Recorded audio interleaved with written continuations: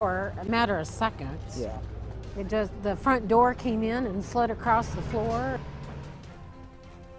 A grandmother, two grandchildren, a son-in-law, all victims of the tornado that hit Winterset. Two neighbors also died.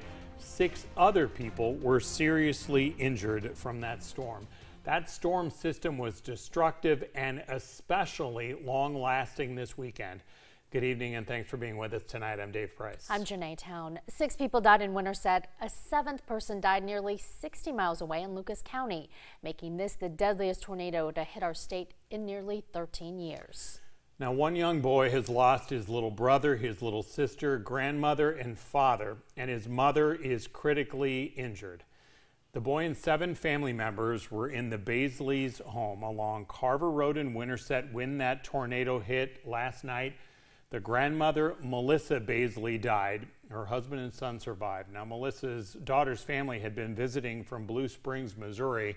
Her son-in-law, 37-year-old Mike Bolger, died. So did 5-year-old Kinley and 2-year-old Owen.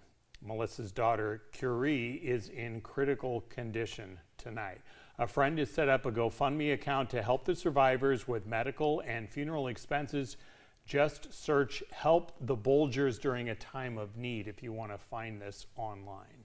2 of Melissa Baisley's neighbors along Carver Road also died. Authorities confirm 72-year-old Cecilia Lloyd and 64-year-old Rodney Clark both died. Altogether, 6 people in this area suffered serious injuries, according to the Madison County Emergency Management.